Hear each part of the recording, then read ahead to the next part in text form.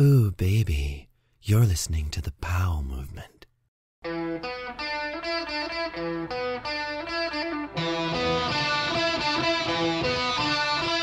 Welcome to the Powell Movement. I'm your host, Mike Powell, and this week I have an interesting episode for you. My guest is Maude Raymond, a really stylish, often injured skier who continues to make a name for herself with her brand, her image, her skiing, and just the way she lives her life. The thing that was strange about this podcast, at least to me, is that while I did get the story I wanted to tell, I felt like Maude was waiting for me to dig up dirt on her or was waiting for me to make her sound bad, which is the last thing I want to do with these podcasts. Sure, if there is any so-called dirt out there, yes, we are going to talk about it as it's part of your life. And even if it's not positive, we still have to touch on it. But it's to get your side of the story. And I'm not trying to be an asshole about things, although I do come off that way sometimes. But with Maude, she didn't really have any of that. So there was nothing that she should have been worried about. It should have been a normal conversation about her life and times. I mean, I put in more research than normal for this one, as I'm friends with Maude's brother, the always humble Frank Raymond, and I wanted to make this one good. And it is. Maude's story is really incredible, and it's enjoyable to listen to, but it was a different experience for me, and I will leave it at that. Before we jump into the podcast, I want to ask you to please tell a friend who'd like the show about the show. Most people don't know about it, and the best way to get the show to grow is to tell someone or a large group about it. I also want to ask you to follow me on Instagram at The Powell Movement. And finally, please support my amazing sponsors who make this thing happen. They are Stanley, the 10 Barrel Brewery, Peter Glenn Ski and Sports, Elan Skis, and Weed Maps. Now, it's time to chat with Maude Raymond. You and I, we have the exact same dog. They're super expensive, and mine was a shocker when I found out how much my dog was going to cost. How much did your French Bulldog cost you? I was kind of lucky, to be honest. I bought him for like $3,000 Canadian, and I was kind of lucky because I did a lot of work for her. She was like, you know what, Maude? I have 16 Frenchies coming up. I will need help to create a company. So I created her logo, her name, and everything. And I straight up sold her 16 Frenchies. So they were $4,000 each and even more. Dang. And nailed it. So I kind of like got fully reimbursed from it. But at 5 months, he did break his leg and he had to have surgery. Oh. And it cost me $3,000. There you go. Dang. And have you heard of like Frenchies being so valuable that people steal them out of cars? Because that happens down here in the States. Yeah, I heard that for sure. Because Frenchies also, you know, they all have the same personality. They're so amazing and they know it's like very expensive. So yes, I did hear that. It's pretty crazy. And speaking of being stolen out of cars, van life, given the past year, has been a little bit different with you with the whole virus and everything. But before the virus hit, van life was a big part of your life. And traveling by yourself, while it's cool to have alone time and you can gather your thoughts and you can figure out what you want to do in your life, there's also a sketchy side to it, I would think, where you're parking on the sides of the road or you're here or there. Were there any sketchy moments where you were worried for your personal life when you were living in van life? You know, like since I started my ski career, I've always been in like either a Mazda or started like traveling across the countries by myself, doing like the biggest road trips solo. And I would sleep in my car or in a Subaru and vice versa. So I've been traveling for so long in my car, road tripping, and even like sometimes living out of my car because I wanted to be everywhere at the same place. So if I was living in Mammoth, I was exploring everywhere around it as well. You know, I would go to Colorado or go any places I was like close, like Tahoe and all that stuff. So I was always kind of traveling. And then the reason why I also went in the van, yes, I needed a break. But it's also because now I had a Frenchie. So I was like, you know what? I want a better home for us. Therefore, I did van life and I wasn't sketched out. Do you carry a weapon in the van? No, not at all. I had my dog. Your 28-pound Frenchie? Yeah, he's actually 40. Oh, Jesus, he's a big boy. He's a big Frenchie, you know, but I really enjoyed just even sleeping on the side of the road. I don't know, every day it was different. Like sometimes for sure, if I would hear like someone walking by and could create in my head like, oh, there you go. I'm in a horror story. But if anything, I jump in the front seat and I go. I'm sure your parents and your brother probably do worry when they think about you pulling over to the side of the road and sleeping in your van, but whatever. You've probably experienced bad stuff because you grew up in the big city. I think you were from Montreal growing up, and Frank Raymond as your older brother. Frank eventually is going to be a pro skier. He's 3 years older than you, and while I hear you two may be butting heads now, did you always look up to Frank and his friends when you were growing up? Yeah, I was kind of looking up to my brother for sure. Just the sports he was doing and all that stuff. You know, as a family, we kind of all do it together. So I did learn so many sports. Well, you guys were expected to be skiers, right? Like you have a cousin or an uncle who was on the Canadian team, and then your dad was like a motocross guy, and both sides of the family ski for generations. Like you guys were born and they knew you were going to be skiers, and then it was up to you to find your other sports that you were going to be into? Yeah, I started skiing. I was 1 year old, like straight up. And I started ski racing. I was 5 because, yes, I wanted to do it right away. And my brother was doing already his races. And I was like, I want to do that now. So I started super early. But also, like, my brother and I grew up super well balanced, kind of. We did a lot of music, a lot of arts, and we did a lot of other sports. So in Montreal, we had our sports during the week. And then the weekend, we'd go ski racing. So at some point, I had to make a choice between ski racing or I was a world competitive diver. So at some point, I stopped racing and I was fully immersed into diving, you know, like training 40 something hours a week and traveling only for that and really by the book. And then it's when my brother actually moved to Whistler and I went and visit him.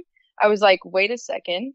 You know, I've always been that black sheep within the diving crew. Like I get along with everyone. I love it. But like the creative side was always calling me. You know, I always had different friends doing different stuff, loving to do other sports as well. I was a really good diver, a really good ski racer. We are talented in anything we do, not to be cocky or anything, but we really are. Like it's super natural. But when he did move to Whistler, I was just like, wow, I didn't understand how there was like so many creative people and passionate people in one town and living the most beautiful lifestyle. And that's what I wanted ASAP. So my brother definitely brought that to me. Well, you had to see your brother go from being a hockey player and a ski racer to picking skiing, and then he moves forward with skiing. Your parents see him have a future in skiing in their eyes, and then he sees the whole twin tip revolution come around, and he's like, hey, I'm done with all the skiing that I used to do. And they were like, we've invested so much time, and you've gotten so far, and you're going to throw this all away to ski backwards in the park, and there's no future. So you're at home, and you get to see your brother go through all that with your parents, and he kind of breaks them in. And then at the same time, you have to pick something. Like, you start with gymnastics and skiing, and then it becomes diving and skiing. And eventually you have to put skiing in the back seat because diving's so serious. Does it like take over everything in your world? Like school almost becomes backseat? Well, kind of like I had a choice either doing World Cup ski racing or I had to go to Germany to do a world in diving. And like, to be honest, at that time, I was like, I kind of want to just dive. And I would think it's super exciting when you're 12 years old and going to Germany and stuff like that. There's the excitement of the travel. But is it also weird where, like, I'm guessing that you're kind of in a bubble by yourself traveling, no family or anyone around. Is that tough as like a young kid? No, that's actually pretty rad. You're left by yourself and you have all your friends. You travel with your friends. That was pretty cool. No, it wasn't scary at all traveling by myself when I was super young. It was actually a thrill. I loved it. I'm like, bring it on. That's what I loved the most. But then at some point, I'm like, okay, I can do that by myself. You know, like there's a lot other things I want to do. And diving can get monotonous, I would think, because you're going to the same place all the time. It doesn't matter what country you're in. A pool is a pool pretty much. The vending machines probably change when you go there. But the big difference between skiing and water is the way that you impact. And while skiing, there's a lot of breaks, a lot of tears. I would think a lot of hard slams in the water can be pretty brutal as well. I don't know if you break bones or ligaments, but I would think eardrums go. What do you see in the pool when someone has a mess up? You can mess up your back, but it's never really intense, or you can hit your head on the board, right? But like what's cool, I know it's not really the question, but what's cool about diving and what taught me, I think, and it's important to say, it's like It's really self-control, body control, fear control, how to focus right, especially the place where I trained and the coaches there. They have such an amazing way to bring you up that all that I've learned, I could also bring it in life, like day to day. So it's not just all air awareness. It's like a whole lot more than that. Yeah, for sure. And what was like turning me off is because like there was no style. I couldn't be like completely me. We had to do exactly what we needed to compete, right? And it takes so long to get there too, which, when you're on your tippy toe on the 10-meter and you have one chance to do one dive and everybody's looking at you and holding their breath, it's very interesting to learn how to master that, if that makes sense. It does. And so the goal in both skiing at one point, I would think, and with diving is to make the Olympics. And I don't know if it is as much in skiing, but that is potentially something that you could do. And I think you work with the Canadian team on both the dive side and maybe the ski side. Do they treat skiers or divers better? I don't know, but it's so weird because like I started skiing obviously when I came into Whistler and I was just like, wow, I just want to film. Like I feel like I have that creative touch that I can create something pretty rad here and I want to be part of a movie, but like also I'm a girl. And like I'm jumping off topic for a sec, but like yeah.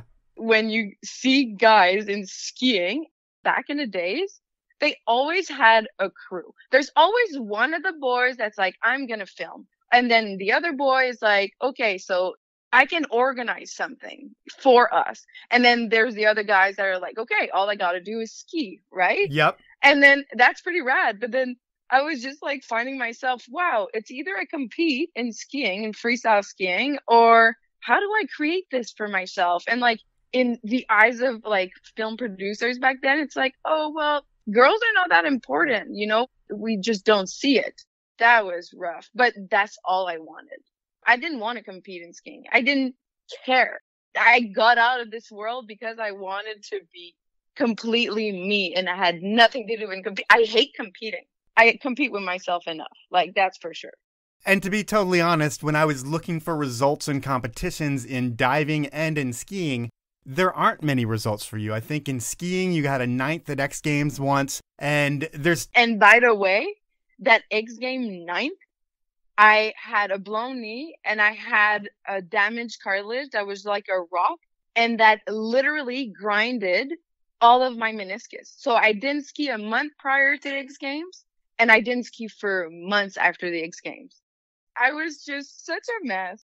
But contest, and I look at your brother too, you guys both maybe have an emotional side to you where everything is all about style, but I feel like when they would be like 3, 2, 1, time for Maude Raymond to drop in, that's where shit hits the fan. And then you come off a rail early and your run's ruined, and then you can just show all your style and everybody's like talking about your run after the event, but you never had good finishes. And when the pressure's on, was that a problem? No, that's actually the thing.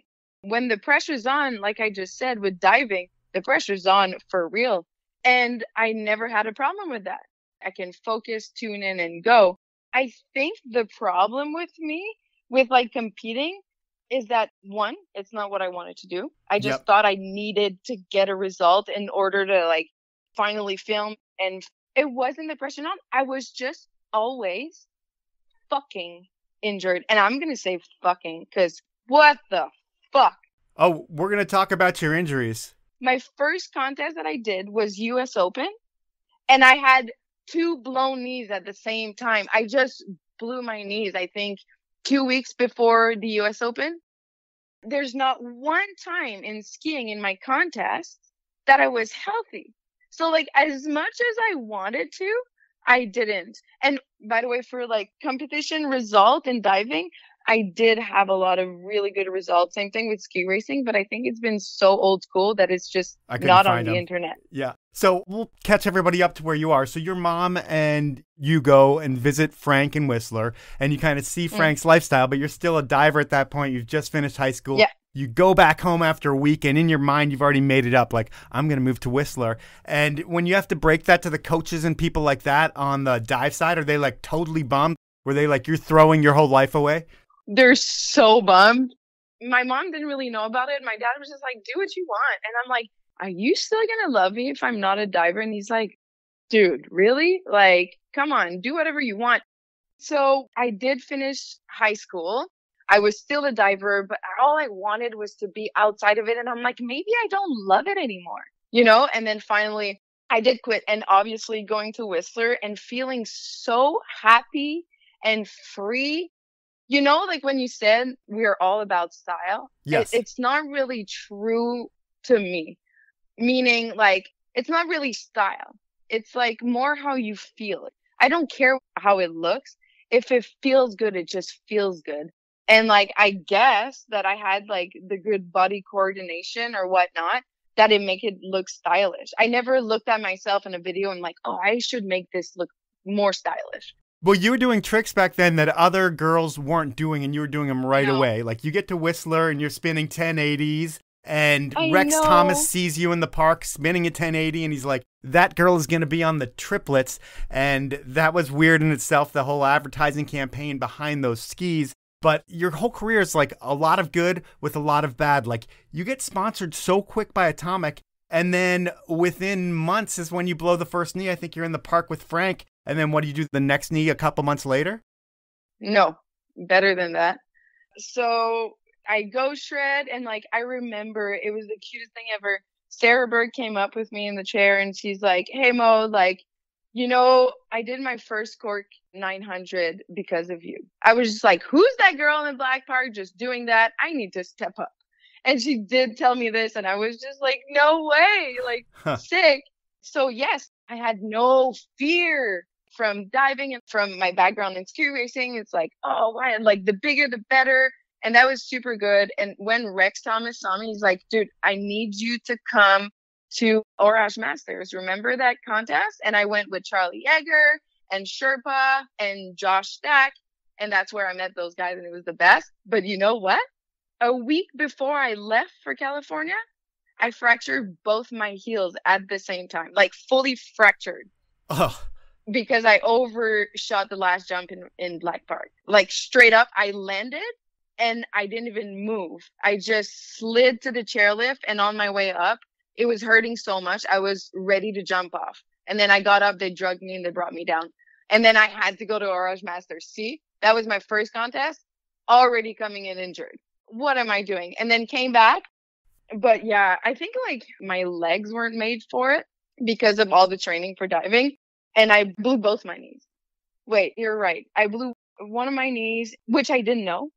The physio told me it was just stretch. So I waited 2 months, and then I went to US Open or something like that. And then came back. I wanted to impress Jeff Thomas because I wanted to film with him. So I did a rail jam, and I landed backseat, didn't want to fall. And like, since I compensated so much, I blew my other knee. So I realized that I blew both my ACL first year. Yeah, nailed it.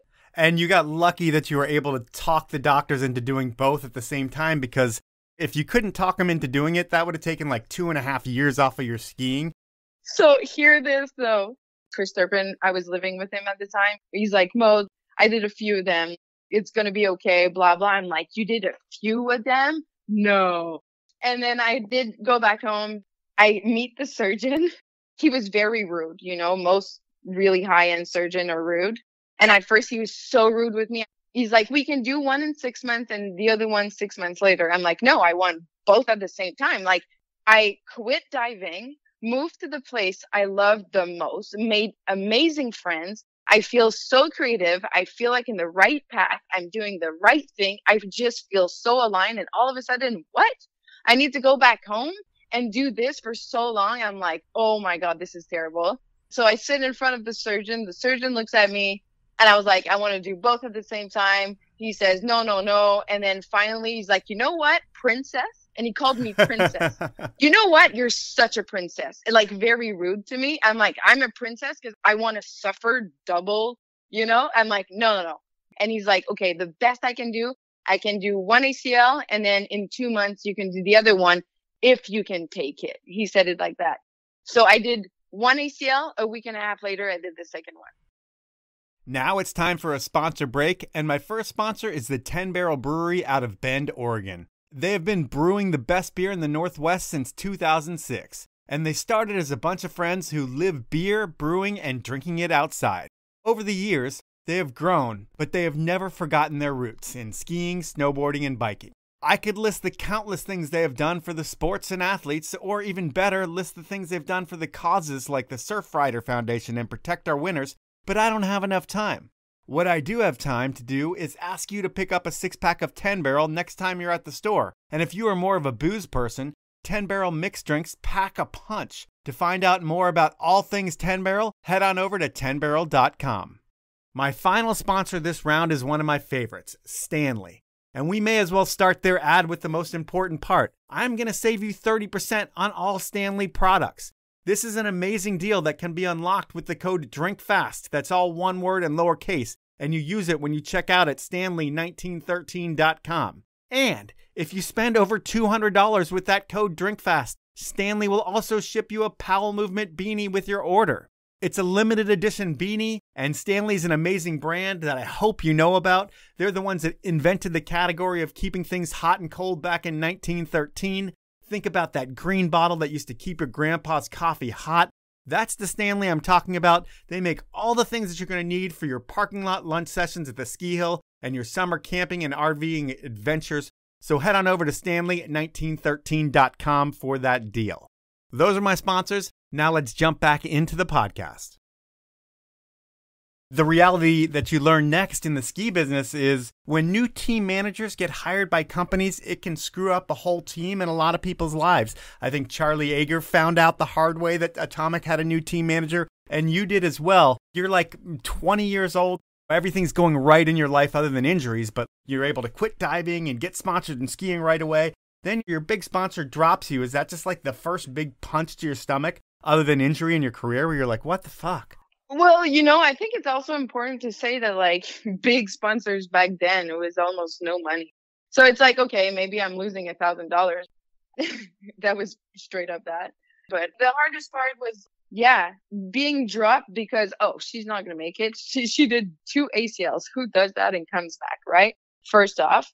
And then second, it's such a men's world. And I only realize it now. We'll talk about it later maybe. But like, I only realize it now looking back. I'm like, holy shit, how did I just not figure this out? But yeah, it's super hard. It's like you lose everything. You got to rebuild and retrust on yourself, retrust your legs, try to reach out, try to market your way and make them understand that it's not about ski results or crazy tricks. It's about how we do it and how I can sell also. I understood that business already. Well, there was definitely a buzz around your name at that point because you get healthy, you lose Atomic as a sponsor, and this is right around the time that I meet you, and you're figuring out who you were going to ski for next. We're at the Garage Masters. Michelle Parker was hurt, Anna Siegel was hurt, and it was like, we don't have anybody to represent our team for the Masters, and your brother is on the team, and it's one of those things where the team manager wins prizes too, and it was like, we are going to win this contest. And we were coming off a Camp K2 week where it was like an all-time high, and it was like, shit, we need somebody. And Frank was like,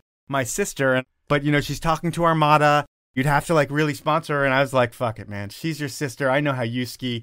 That's enough for me. And I offered, I think, a spot to be on the K2 team. That's true. It wasn't Garage Masters because, that was bad. That's when I got on Atomic.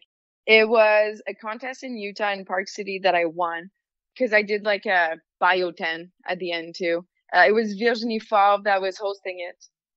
I'm talking about a Garage Masters in Whistler, not in California. I never did it. No, you didn't do it. Do that? No, but I offered it to you because Anna wasn't going to ski. You declined. You turned me down, which was kind of good for both of us because Anna did end up skiing and she was kind of a little hurt, but your brother did like a 720 Screaming Seaman and that ended up winning it for us.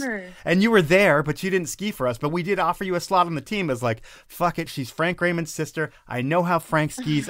We needed a woman, and we were one of those people that didn't just have token women. We had like 5 girls on the team, which was crazy for anybody at that point. But we won the Masters without you, and Anna was able to get healthy, and you went on to start your career with Armada from there. Yeah, I think it's because I already signed with Armada before. Yeah, how did that happen? The way they brought me, it's actually Chris O'Connell. He called me. He's like, you just won this contest. And that's also when I was talking to you. And the reason why I went with Armada is because they're like, we're starting a woman's clothing line. And obviously this rings a bell. And he's like, we want to have your input. Like, you can be the first girl there and help us build that. And obviously in my head, it's like, whew, this is exactly what I want. And to be honest, back then I'm like, oh, they are based out of California. This is even better. It all worked itself in my head. I'm like, you know what? I kind of want to be part of this for sure. All I knew was I just love skiing and I want to do as much as I can. And I loved fashion and I loved the ski stuff and I could never find what I wanted. And that was annoying to me. So I decided to go with Armada. So the whole like mad mode thing, that's nothing calculated at all. You've been like that since you were like a kid. You've always had your own style. You've always wanted to incorporate what you want into your clothes. And it doesn't really matter the brand or anything. It's more about the product that they're putting out. And that's always been that way for you? Well, yeah. Like even as a diver or as like a ski racer, I was always bringing clothes that are outside of what people were wearing and other brands. And even at diving too, I had different bathing suits or I would go create mine and people would follow the lead. And I just did it for myself, to be honest. I was just like, I just want to mix two things together. And I just love doing that. That's what's fun about it all. And it motivated me to do better. I don't even know why. I love it. It's empowering. So you have your own style and you pay attention to the details. And for drama's sake, I'm going to bring up an interview that I found on the internet where Jen Hudek was asked about the fact that there's no lack of talent for female skiers. And the interview goes on to say, for example, I think Maude Raymond is one of the most talented skiers in the sport. And Jen comes back and says, Maude is a tough one for me because she uses her looks to get more attention. And there was more to the answer, but none of which really pertained to you there. Did you ever hear about that back in the day?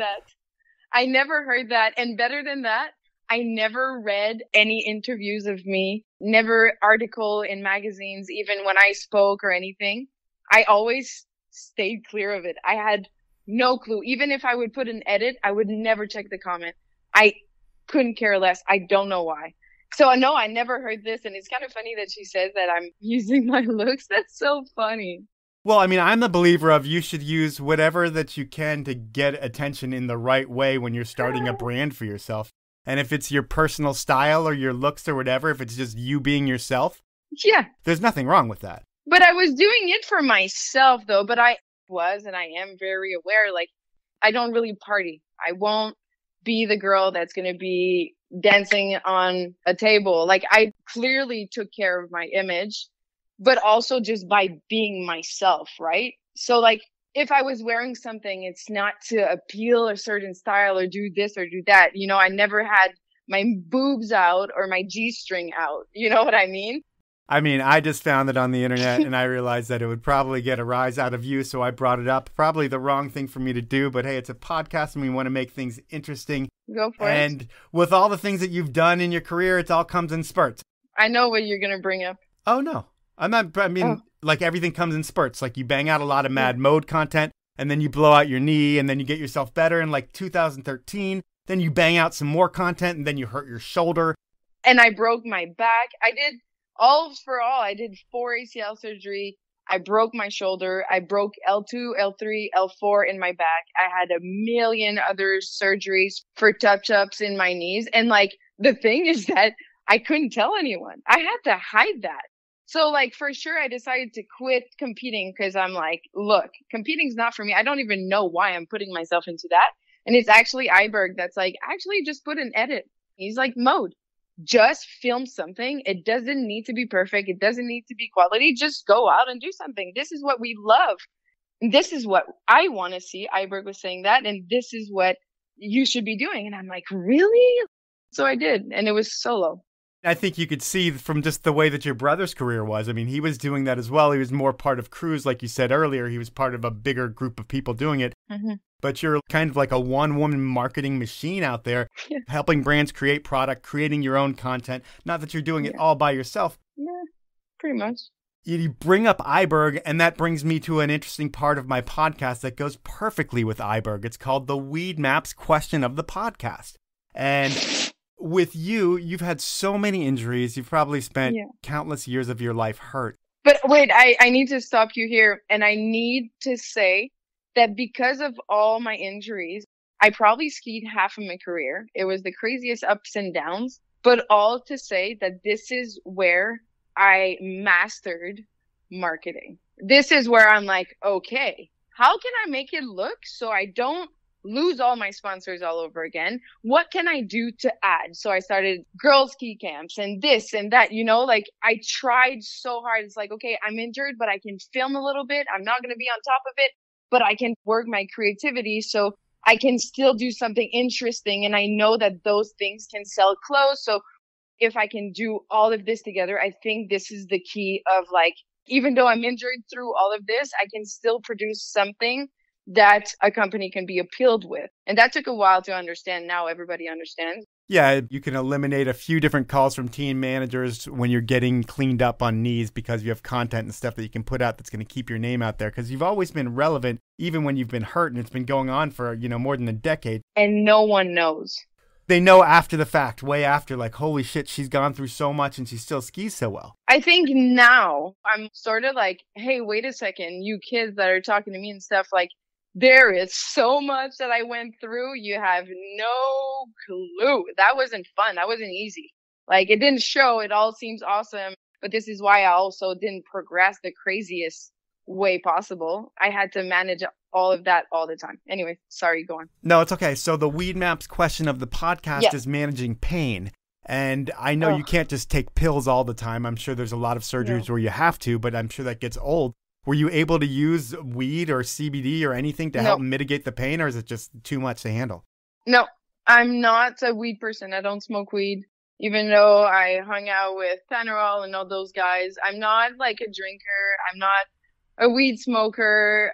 I also come from that background of diving. So I just figured out that I'm like, okay, if I want to continue skiing, if I want to take care of it, I just need to hustle. And I don't know how I manage pain. I have a very high tolerance, but I think my mind can tune out of this.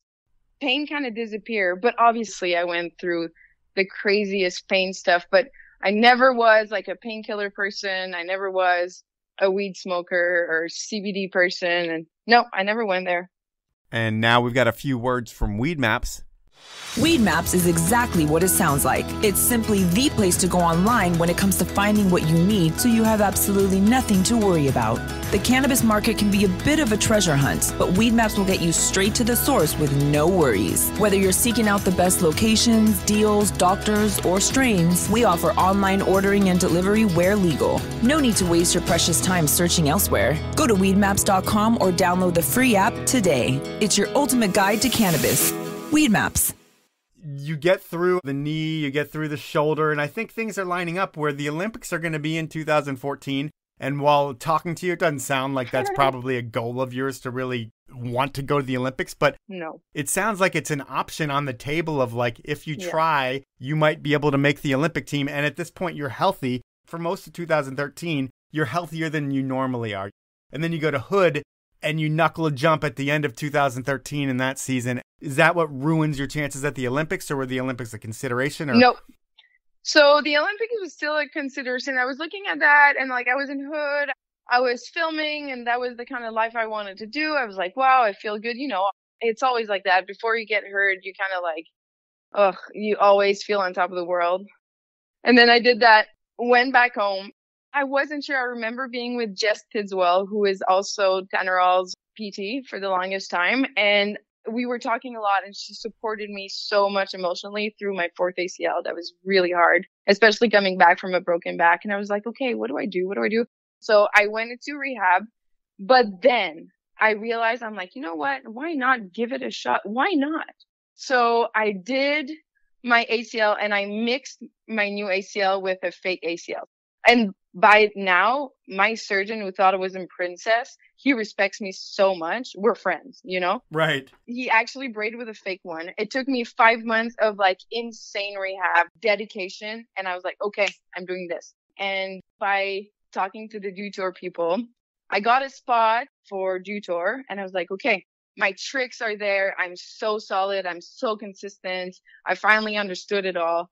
And then I drove from Montreal to Colorado, found a spot there. I'm like, okay, That was an intense 5 months, but I feel just stronger and healthier than ever and so balanced in so many ways.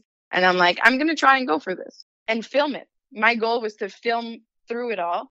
So this is like kind of not of a cool story, but I'm still going to tell you quick. Okay. So I go to Colorado and then I'm in the gym and then due tour is very soon.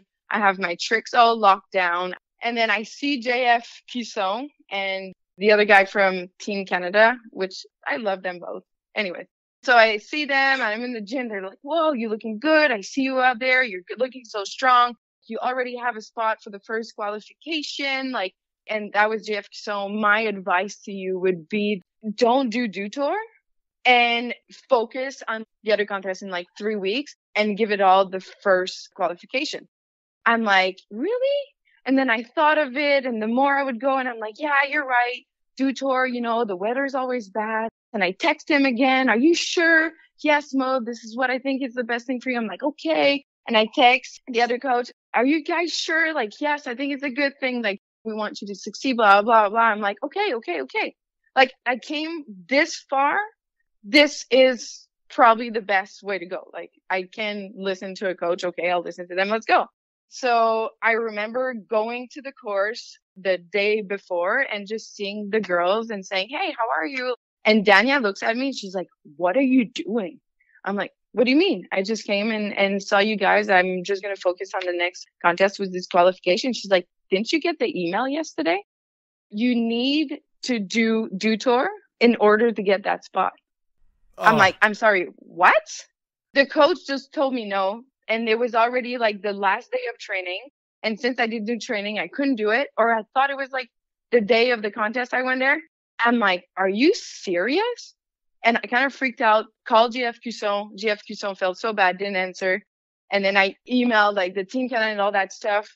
And then, yeah, they sent an email to my old email. And it was like a last minute change of rules. And they sent that like, I think a day before the contest, which is not fair. And I was like, are you serious? I did all that for that. And I remember staying in my room for 2 weeks crying because I worked so hard. And then I was like, really? Like, are you serious? I worked so damn hard for this. And it's like the one time you're healthy. So healthy. Bulletproof healthy. You know what I mean? And like, that really totally crushed me. I guess the moral of the story is never take a contest off. I don't know. If you're healthy enough to do it, and you were planning on doing it, and I get that JF Cusson told you not to do it, but at the end of the day... Sutherland, what's his name? Sutherland, yeah. If you would have done it, that would have opened up your potential to have made the team. So, if you're healthy enough to compete, you should never take anything off. But then it's so hard because when I email like hire people at Team Canada, they're like, well, if the coach told you so, it's maybe because you weren't ready. I'm like, no, that wasn't it. That was far from it. Come on, you can't say. Anyways, doesn't matter. And you've known that guy since you were like 5 years old. Forever. And we're talking about the head coaches. Both of the coaches came and advised me to do so. So I really thought it was the best thing. I'm like, well, why not really wait for that contest that I actually need? Actually be smart and not just do it to do it. Actually be smart and do the one that counts. Anyways, that was completely off. But then you know what? This is where I'm like, fuck all that. I never wanted to do that. Like the contest, I just want to film. And like, obviously there too, another struggle is that getting budget. I'm skiing for Armada. They don't really have girls on the team, but obviously, like, I don't want to throw them on the bus here, but I felt like I always had to prove myself to try and get budget in order to film and do something. And then I proved them by doing all of this. And then I realized like I wasn't going forward enough. And I was just like, okay. And I went for O'Neill for a bit. How many women are on the Armada program? Well, last year I did sign a few girls. I kind of created the program last year. So are you on Armada now? Yeah, I'm on Armada clothing and skis. And they didn't have any girls. And obviously, like, I'm so pro women at the moment. And for the last few years, I was like, let's go, guys. Like, we need more girls on the team. We need to create things.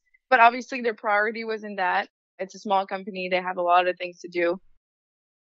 Now it's time for my final sponsor break, and Peter Glenn Ski and Sports is your one-stop shop for all things ski, snowboard, skate, run, water. Peter Glenn has had it all and has had it all for over 60 years. This week, Peter Glenn is doing an O'Brien Clutch 138 wakeboard and binding giveaway to celebrate spring. The Clutch features a timeless shaped board that pro-level riders have fun shredding on, but is just as comfortable teaching new riders how to play on the water. To enter the contest, follow Peter Glenn Sports and O'Brien Water Sports on Instagram, like the giveaway post, and tag 2 friends you'd like to take out on the water. Winners are drawn on Friday, April 2nd, and it's 1 entry per person. To find out more about Peter Glenn Ski and Sports, head on over to peterglenn.com. My final sponsor is Elan Skis, and they have been building a cult following in the States for a few years now. Why? Because their skis are better than everyone else's. And believe me, I worked at a ski manufacturer for 16 years.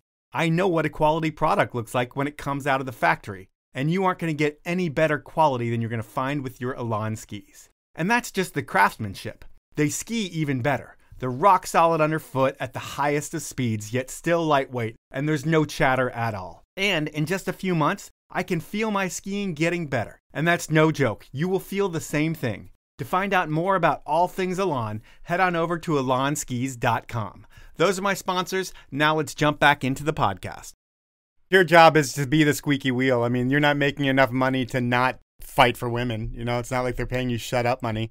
Yeah. And then so last year I came up to Hans and Hans was like, okay, yeah, you pushed enough. Let's do this. Obviously, we need to do this. Let's do this. Like, let's just do this together. So that was pretty cool. I had like a pretty cool like campaign idea. And then we finally signed Britta for real. Like I went and did like, okay, Britta, you need to be signed. This is it. Britta Sigourney? Yeah. And then so I kind of created the structure with Hans. It's all I wanted to do. And they have amazing products. And this is what I was lacking of my entire career, like opportunities. I had to work so hard to get just one video out. But let's be honest, you've worked so hard for next to nothing if you think about it. Like, how much is the most you made in your career in 1 year? And we'll talk in Canadian, so it sounds higher. But have you made more than 80 grand Canadian from skiing alone in a year? No. Even close to that? No. Now, if you were a man at your level and the type of skier that you are with not doing contests and being known for just oozing style, if you're a man, you're going to be making some of that money between the 5 sponsors that you have. Never did that because they didn't understand. And then it was just so hard. And it still is, to be honest. Like to make more money, I was doing camps, but also I was genuine about it. I wanted to give back to women. Women, work together. This is what we want to do. Don't separate ski and snowboarding. This is so old school. Come on, guys. You know, like work together. I'll help you. And my mentality to help and doing camps, it's like, girls, I'm going to teach you a way of living. And I was doing the same thing with clothing. I was trying to make a little bit of money. Like, okay, by doing that, the camps and by doing videos, I can probably sell products so I can survive a bit more. This is where I was going to companies. And obviously at that time, like you said, I didn't win X Games. I'm not this chick. You know what I mean? So I'm like, no, like, look, I have a sense of style. I can create something. This is missing. We can do this. We can tweak that. We can recreate this thing and then we can sell. And then that was the way I can make a little bit more money. But I feel like I was not at the right time at the right moment. You look at your brother. I mean, your brother was not the A team of K2 had like 2 tiers. The Seth Pettits, and then the next tier was your brother and a lot of other people who were all pretty badass skiers, whatever. But you are on at least your brother's level, and I know from just a ski sponsor, he's making like 10 grand a year, and then he's got a goggle sponsor. He was probably putting together 50, 60 grand Canadian at 1 year, maybe once. And they had someone already to film and to do this and do that. Oh, for sure. To do is go there and party. You know what I mean? I was trying to get a filmer that can film me for close to nothing. But it's been so fun at the same time. Like when I look back at also all my injuries and what it gave me back, I'm like, why the fuck did I go through this? But you know what? The love of this sport, the love of the feeling it gets me, the love of maybe the struggle even like just to let's go mode. Like, I don't know why. I didn't want to prove anything to anyone. It was just, I loved it so much. And this lifestyle is mine. And I was like, I need this. I don't know why. It always brought me back. It's weird. I think about the lifestyle and it's like, you couldn't do this being an American, like from the 18 to 20 knee surgeries that you've had, your broken back, your shoulder, all that stuff. You pay for that surgery by surgery here in the US and you would be broke. You would eventually have to just call it, be like, hey, I'm not going to be able to afford this sport anymore because it's just so expensive. I mean, you have more. You put like a ski went through your eye at one point. What happened on that one? Oh my God. Oh my God, Mike. This is what I was scared to talk about, but I will. I'm there. I'll do it. You put a ski through your eye. Did you just pull a truck driver and just pull the tip through your face? You're so funny, truck driver. That's so rad. No, better than that. So I need to rewind a little bit before that event. So that year was the most fucked up year in my entire life. And it actually made me realize after that year that I'm like, whoa, for all of a sudden, I looked to my career and I was like, oh, did I go through all that? How did I do that? Because something would happen, brush it off, aim. I don't know how I did all that. I swear to God, now I look back and it took me a while to figure it out. So that year, everything was against me. It started that I had chronic pain for 2 years. So this is when I stopped doing edits. People were like, why aren't you doing edits and stuff? Okay, wait. I was filming with Greta. We wanted to create something together. I was in Utah and I'm like, I'm not feeling good. Call my surgeon, not feeling good. Come in, go on the table, try to take off one of the screw in my tibia. You know, like for ACL, you have 2 screws. Yep. He takes it out and he's like, that will probably ease the pain. It never did. So I was skiing with so much pain, Mike, and it's like chronic pain. So it's like skiing with a toothache 24/7, but it never leaves you. There's not one injection, one pill, literally nothing would help it. And within those 2 years, I was trying to make edits, but I just didn't even have it in me. Like even walking wasn't working out. And the fact that I couldn't work out made me very scared to ski because if I don't have the balance in my legs, I don't have the balance in my knees. But I was still trying to do things and figure it out again, not to lose my sponsors. Not to lose the $400 a month that you have coming in. Yeah, fuck me. But then there's other things that are pretty cool. So I started school there too. I didn't need to do it. I just did it. So I don't know why. I had something to do. But while I was going through that, I was still trying to ski. And then I gathered as much information from a bunch of surgeons that I went to see. Even the surgeon that thought I was a princess, like my buddy, was just like, Maude, maybe it's in your head. I'm like, I'm sorry. You can see how fucked up it looks. It's clearly not in my head. So I went and did a bunch of tests and went to see a bunch of surgeons. And I was just like, okay, I need to do surgery. This is what I think is what's going on. The hole of that screw I took out is not healing and it's not working. So he's like, okay, I'm going to help you. And then he finally went in there. Okay. A few months before I get that surgery, I go to Mexico. No, sorry. This is pretty fucked up. Okay. So I need to tell you that it sounds so surreal, but it's so true. I'm just waiting for a ski to go through your eye, but I'm going to sit back and listen, and I'm sure it's going to happen at some point. The ski that goes through my eye is like the grand finale. Okay, so let's hear what happens in Mexico. A bit before Mexico, so I have to go to Whistler for like a FIDO thing, you know, trying to get paid and do stuff. And going out there, I swear, before I take the flight, I'm crying because I'm like hurting so much. I can't sleep because of that chronic pain. I can't work out. I can't even go for a walk. I can't live. And I'm like, I gotta go ski, but I have to force myself. And when I would go ski for a full day, I almost had to go to sleep for 2 days. I actually took very strong sleeping pills for a good year and a half because of that. It sounds like terrible decisions all around, but whatever, you live your life. Yeah, but I was trying to figure out what was going on. And I cannot just sit and see my projects just go to waste and my sponsors all over again. So I was putting a lot more on my plate. Clearly, wrong decision for sure. So my grandfather is on his deathbed. I'm in Montreal. I'm going to see him. And then finally there's like a crazy snowstorm. There's so much traffic. And I'm like, what's going on? I turn around. I'm like, okay, abortion. I got to go turn around. I have to go home. I'm never going to make it. Did you just say you had an abortion? No, not abortion, like abort. Can I say that? Yeah, you can say that. I just wanted to clarify that you did not have an abortion. You just turned around and went home. I never had an abortion. Yeah, no, it just sounded like you said that. I know. I turned around and I got stuck on the highway for 13 hours. It's a long abortion. It was so freaking cold, peed in bottles, didn't eat, didn't know what to do. I'm just stuck there. I'm like, oh, okay. That was the first bad luck of those 6 months. And then I end up a few days later going to Whistler. My grandfather passed away. Sorry. And then I fly to Whistler. I go ski Whistler. I'm in pain all the time. And then since I'm doing a bunch of new work for branding and whatnot and strategy and all that stuff, all marketing, I have a lot of content on my computer. I go to Whistler. I go to an art show. I come back at like 11 to my car that was parked in the parking lot. And then I realized there's some guys that stole a bunch of my stuff in my car because I had a rental car. And then they grabbed my computer. And I was just like, no. Long story short, I figured out who it was. And then we found him. And when I found him that same night, he freaked out. He pushed me and punched me. And he lost my computer, but we found him. However, I lost everything I created. Doesn't matter. Figured it out, recreated it. And that was that.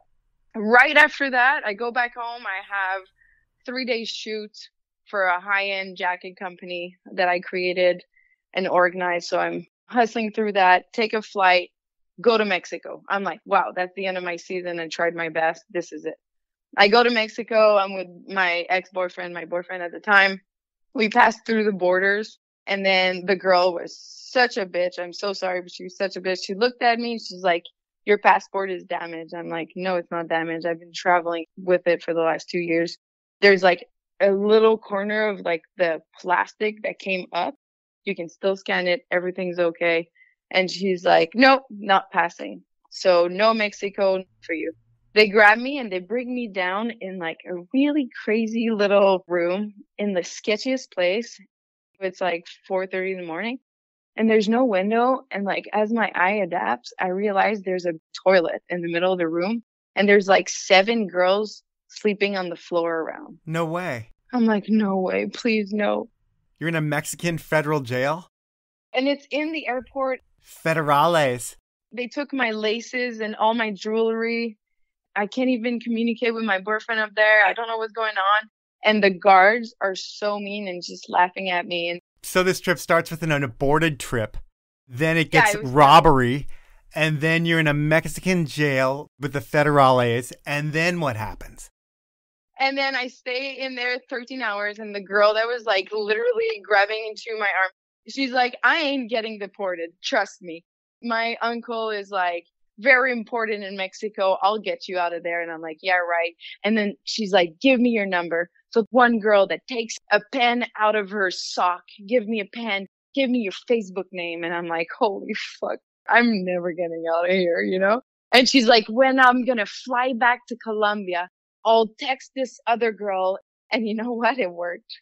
It fucking worked.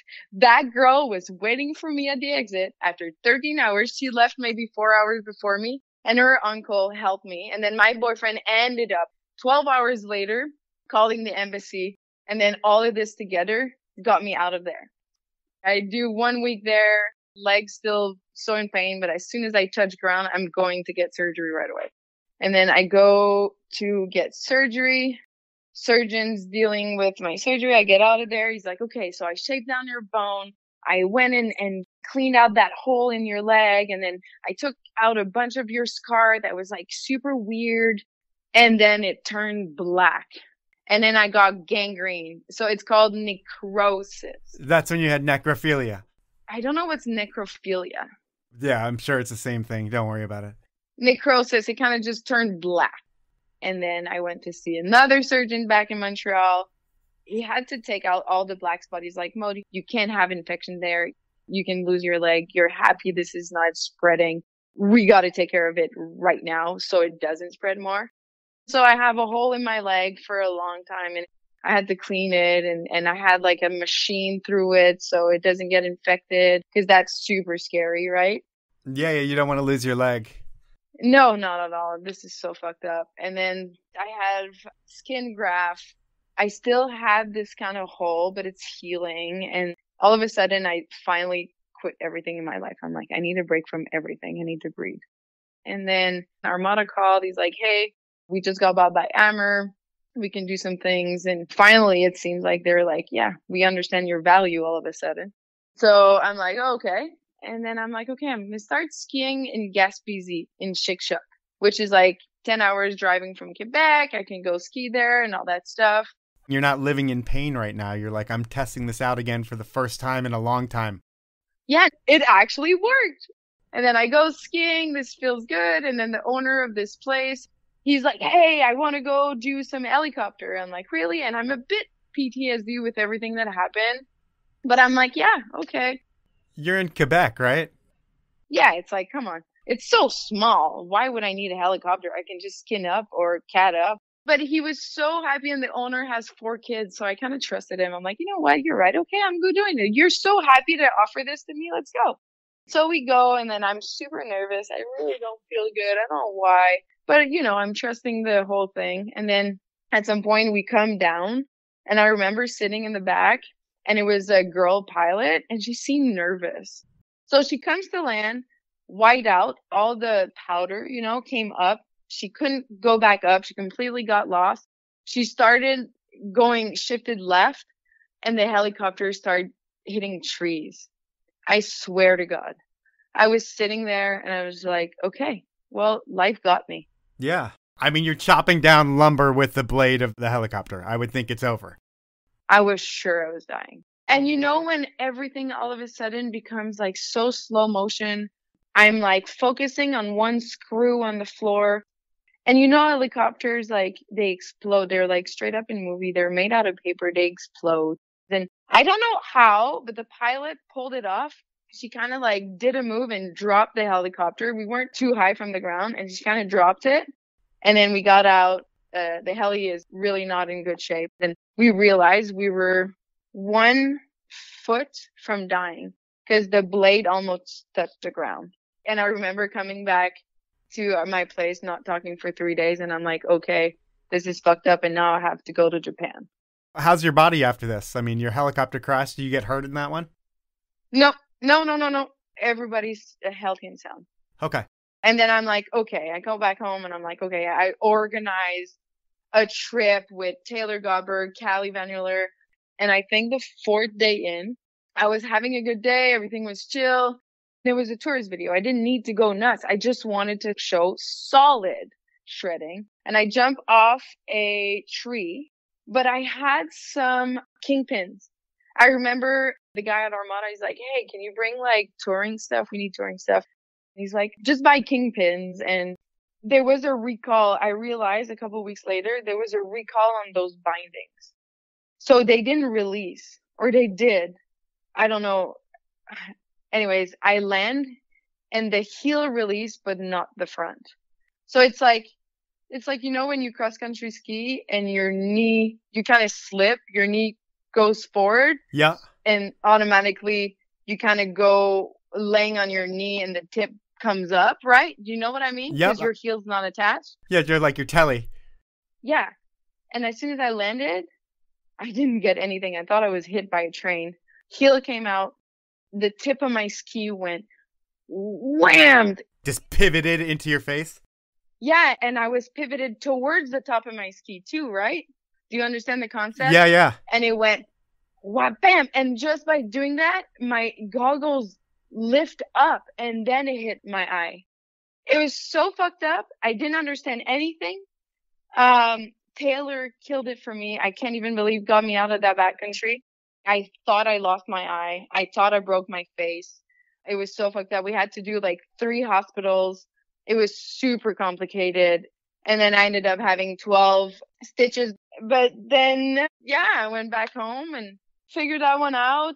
And this is where I also realized before, when I was younger and people were asking me like, so is there a difference between male and women? And obviously I didn't really get the pay stuff. I was ignoring it because I didn't want to create one. You know what I mean? Like, there is a huge gap, guys, but I'm trying to just go and not see gender. I'm trying not to separate it even more and not really put too much attention to it. But looking at all that now, I'm like, it's such a male-driven thing.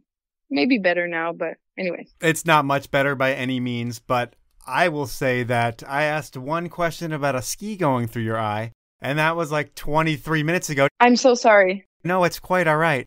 But that's going to be the podcast.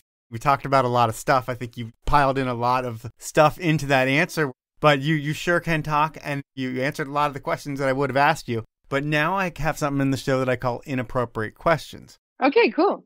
I get someone that you know to ask you 3 questions, and they can be anything. Now, there is a time limit on the answer. So with each question, you can't go through a full year of your life where you have 19 things go wrong. But you can answer these questions. Anna Siegel is the person who's asking them. And Anna is a great friend of yours. She might be arguably the greatest Jewish skier ever. And we're going to jump into her first question. So Maude is always carrying around either a cup of coffee or a cup of tea. And whenever she has tea, it's always the Smooth Move tea. So I just want her to explain to us why she loves Smooth Move tea so much. That's so cute. It's actually an insight that we have, her and I, when we were in Japan. So when I'm in Japan, I'm going to be very blunt on this. When I'm in Japan, I get so constipated.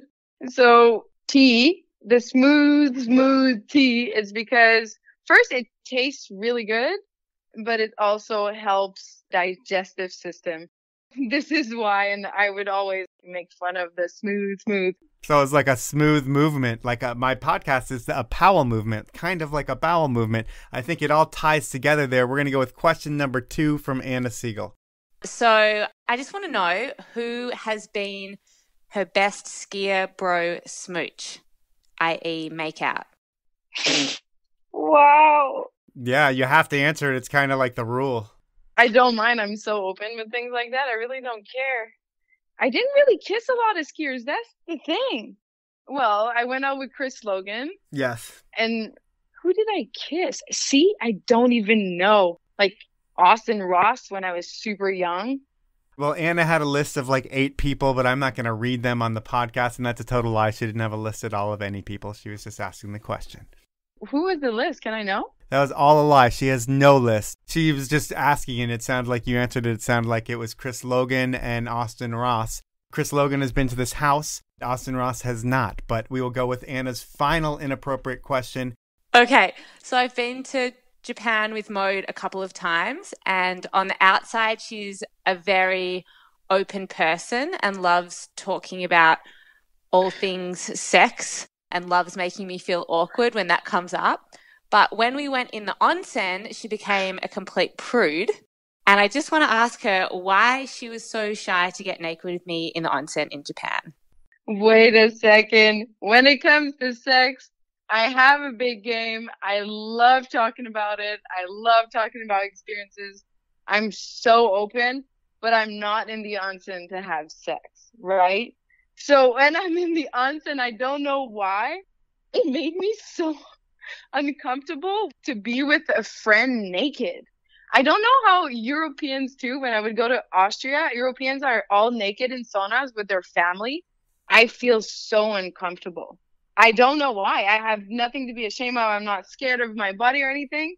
I just feel uncomfortable to be naked with Anna and just talk with her. And so it was kind of funny. We would giggle at that for sure. It would be way more uncomfortable with Anna than with your family, though, don't you think? Like if it was mom, dad, Frank, and you in the sauna naked, or Anna? God.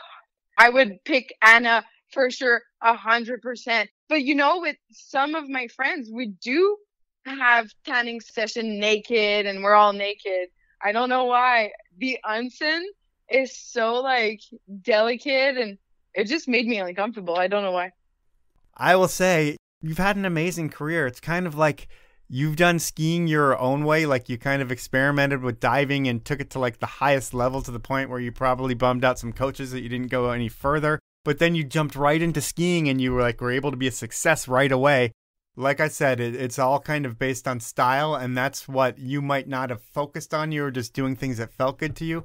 But the way that you make skiing look, the way that your brother makes skiing look, it meant that you didn't have to win contests. You just had to produce this content that people wanted to see, which was something that not too many other women were delivering. They might have had better tricks than you, but they weren't able to deliver even basic tricks oozing the style that you were able to do. And that's what a lot of people will pay for. And you know what? Better than that, I did that with no budget because no one believed in it. So that was time with Maude Raymond, and I can't believe the amount of injuries that she has had. If I were her, I would have quit a long time ago. I mean, it's not like she had a really lucrative career in skiing, but she did have so much pain. And when I look at it, was it worth it? I didn't really get to ask Maude that question, which is okay. But looking at her career, there were a few things that I would have done differently. And sure, it's really easy to be a backseat driver in this situation. But first and foremost, when I look at her career, I would have taken a lot longer to get healthy in between injuries. Sure, maybe the first one I would have come back too soon and gotten hurt again, but then I would have realized that I need to get my body to 100% every time because I'm a professional athlete and I need to participate on that level. But Maude seemed like she wanted it so bad that she rushed things and kept getting hurt again and again. It was a cycle. And then when she finally was healthy and had a chance at an Olympic run, she skipped a contest. And sure, she was taking J.F. Cousson's advice, but why not do what you were planning on doing, get a little bit more contest experience, and then continue on with the Olympic qualifiers, like all the other girls are doing? It's such a bummer when you shoot yourself in the foot like that, but that's life, and sometimes life sucks. But over the years, Maude Raymond's life hasn't sucked. Sure, there has been injuries, but no matter what injuries come her way, Maude always powers through them. That is the podcast for this week. I want to thank you for listening. I want to ask you to review me on whatever platform you listen to me on. And when you do review me, you will be entered into the Review of the Week contest. And if you win that, you'll get yourself a free Powell Movement beanie from the good folks at Cole Headwear. I am going to read you this week's Review of the Week. And it comes from Izzy1153. The title of the review is All the Questions We Never Got to Ask, and it is 5 stars. And here's the review. I don't believe I've had this as the review of the week before, but if I have, whatever, I like it. I'm going to do it again. If you're even remotely into skiing, this is a rabbit hole that you want to fall into. Powell levels well-researched questions into fanboy conversations that unmask the inner world of our sports heroes. From geeking out with ski manufacturers, going to the Hahnenkamm, or reliving the Stumpy days and crew, the tie that binds us is a strong one, and Mike charts that thread expertly. Well, thank you very much for that review, Izzy. It is that easy. All you need to do is head on over to the podcast icon on your iPhone, hit that, then you're going to search for the Powell Movement. You'll see my logo. You're going to click my logo. After you click it, you scroll all the way down to where you see 5 stars. You click 5 stars, you can write a review in there as well, and if you do, you'll be entered into the Review of the Week contest. If you win like Izzy did this week, I will not only read your review on the podcast, but I will send you a beanie. So Izzy, reach out to me at mike@thepowellmovement.com. I appreciate you taking the time to write the review, and I will make sure that you get a beanie. I also need to thank my amazing sponsors who make this podcast happen. They are Stanley, the 10 Barrel Brewery, Peter Glenn Ski and Sports, Weed Maps, and Elon Skis. Have a great week, everyone.